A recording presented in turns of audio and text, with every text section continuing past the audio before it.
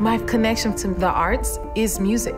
I grew up singing in the church. That's how we communicate, that's how we relate. My first memories of performance go back to when I was in Pennsylvania growing up. My favorite thing was getting to be theatrical, to tell a story, and I've always brought that sort of narrative element to my live shows. I was just obsessed with singing, I was obsessed with dancing, but it started off with me in the kitchen, with my socks on, trying to do the moonwalk. And I think that you need to choose something that you're so obsessed with, you just want to do it all the time. I was cast in 1981, just before we opened. I snapped my Achilles tendon, and I thought that that was my history with cats. But it turns out not to be.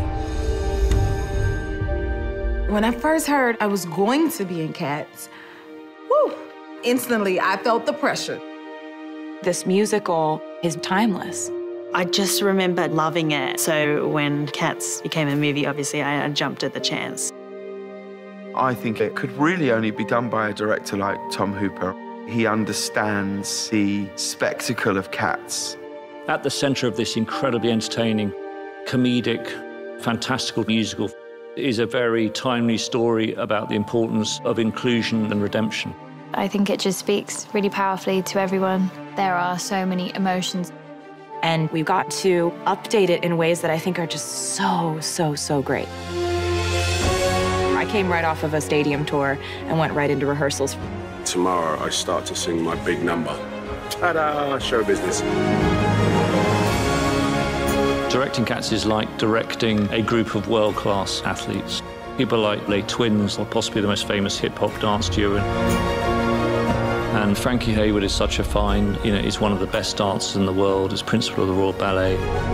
My favourite part of ballet and dancing is telling the story without words and how you can say that with just your eyes or your face or your body. I think it's amazing. We also lucky enough to have Andy Blankenbuehler, who choreographed Hamilton. When you see people that are at the top of their game doing it, you raise your bar as well. People coming together through all different corners of entertainment. You have some of the best hip-hop dancers, Royal Ballet, some of the best tappers in the world. Everybody's working really long hours, rehearsing every day, and it's fun. The designer of the sets, oh my God, what is this? It was so spectacular.